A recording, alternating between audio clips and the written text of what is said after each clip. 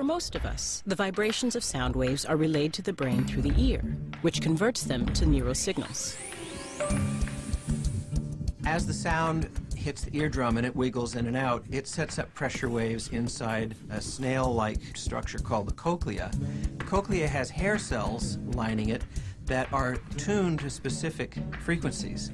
So at one end, the hair cells only fire an electrical charge in response to low frequencies. At the other end, they fire an electrical charge in response to high frequencies, and of course everything in between. So the signal goes from the ear to the brainstem and up into the brain. And that electrical charge goes to the auditory cortex, which is amazingly laid out in pitch order, almost like a piano keyboard. The hair cells are wired to the auditory cortex in such a way that you've got low notes stimulating this part of the auditory cortex on up to high notes stimulating this part. We used to think that there was a music center in the brain. We don't think that anymore. There are music centers, and they're spread all over the brain. The auditory cortex activates as it receives signals from the brainstem through the inferior colliculus and the medial geniculate nucleus. If you could look at all the different areas of the brain involved in extracting the signal from sound to turn it into music, you'd see a bunch of coordinated and a bunch of uncoordinated firing in different parts of the brain, kind of like a neural symphony, a neural orchestra. So pitch is processed in one set of neural regions, tempo in another, loudness in another, timbre, whether it's a violin or a trumpet or a human voice, in yet another, and it all comes together later. The later in this case is maybe 30,000ths of a second, so rapidly that you never knew the things were ever apart.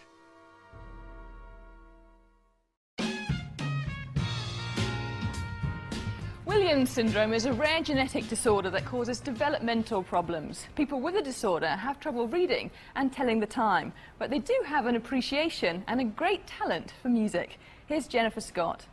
Come on, the Christmas joy you bring.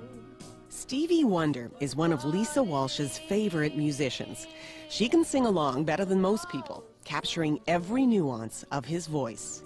To fill your heart like those 3 words could ever do. She understands melody, tempo, even complicated rhythms.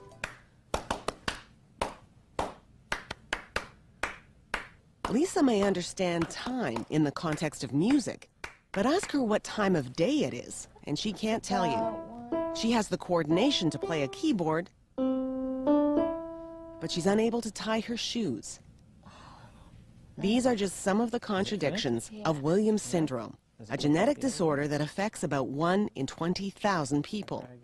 These individuals are missing several genes on chromosome 7, giving them a lower IQ, less hand-eye coordination, and physical traits like sloping shoulders and a turned-up nose. It's a mysterious gap in their DNA, and the role of most of these missing genes is still unknown. What is known is that some skills are remarkably preserved, like language and music. Rock your body right. Dan Levitin is in a unique position to study Williams syndrome. He's a former record producer and musician, now a psychologist. He's been working with Lisa for the past few years, trying to solve a puzzle. Why does music blast such a powerful pathway to the mind in people with Williams syndrome? Very good. If they can set these motor action sequences to music, and they know the music, and then just associate a particular movement, why should tying the shoe be more difficult than playing the clarinet or the piano? They learn that when they want to create a certain sound, their finger has to do this, and then this, and then this on the piano. And presumably they're matching these movements to a sound that's in their head. So if they can learn a song in their head and just, link other movements, like tying the shoe, buttoning a sweater, or moving a fork, I don't see why that wouldn't work. Lisa was recently part of a groundbreaking study led by Dr. Levitin. For the first time, people with Williams syndrome had an MRI scan of their brains while they were listening to music and sound. The idea was to figure out which parts of their brains were active. And what they found may at least partially explain why people with Williams syndrome have such a profound connection to music. The subjects in the study, 5 people with Williams syndrome and 5 in a control group, were exposed to classical music by Beethoven and Bach. Then they were exposed to various noises, the sound of water, even of vacuum cleaners. People with Williams syndrome process noise differently too, not just music. In fact, for many of them, everyday noises actually sound like music. There's one boy, a 17-year-old, who asks for a vacuum cleaner every Christmas and every birthday because he loves the sound of them.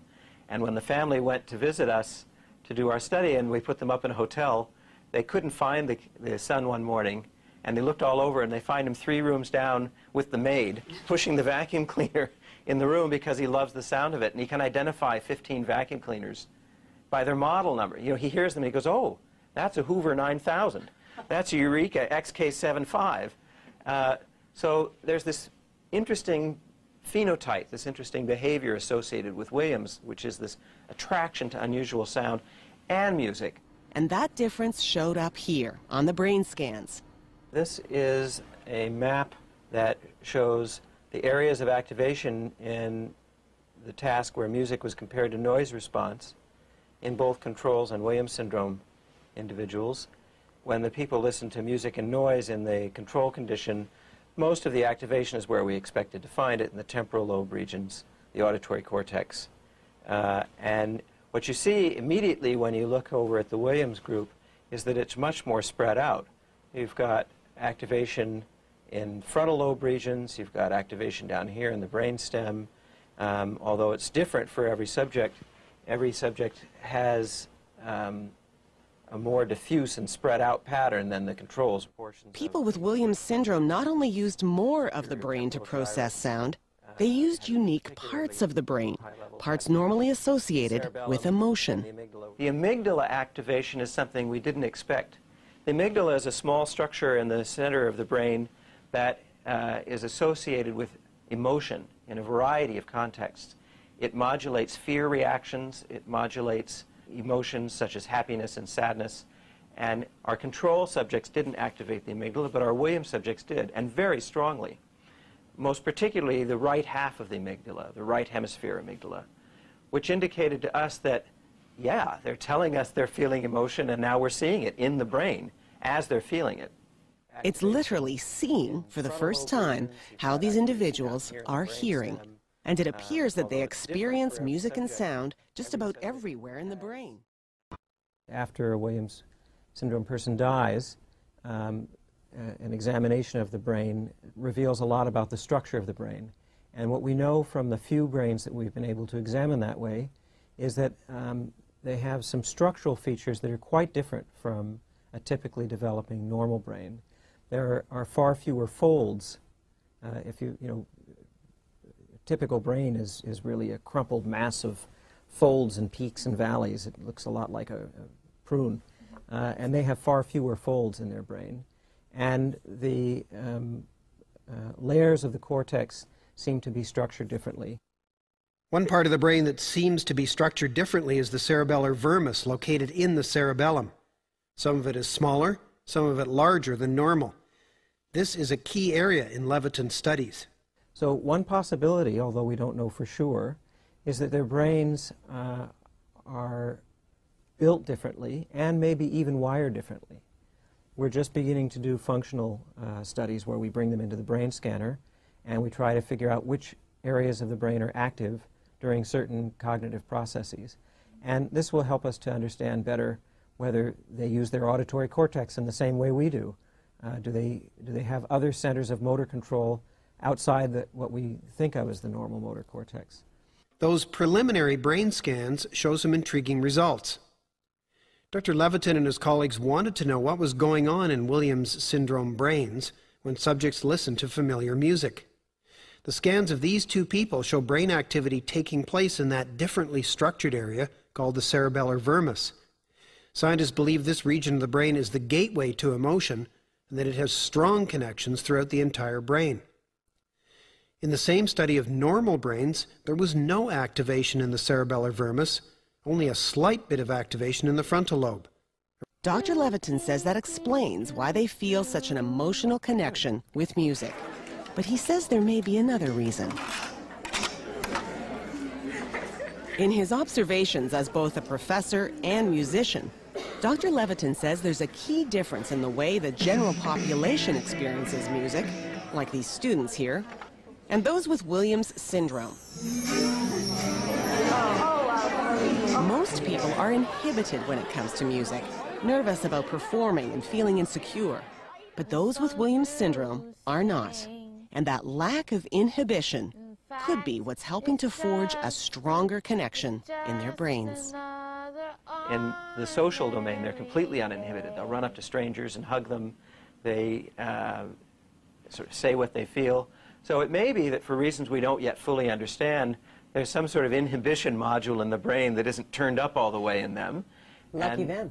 They're able to get into the music because they're less inhibited. That inhibition module, if it does exist, isn't yet showing up on an MRI. But these brain scans of people with Williams syndrome are giving scientists a unique opportunity to connect the dots, from missing genes to brain function to human behavior. It's a biological roadmap being drawn thanks in part to people like Lisa Walsh. From the bottom of my heart.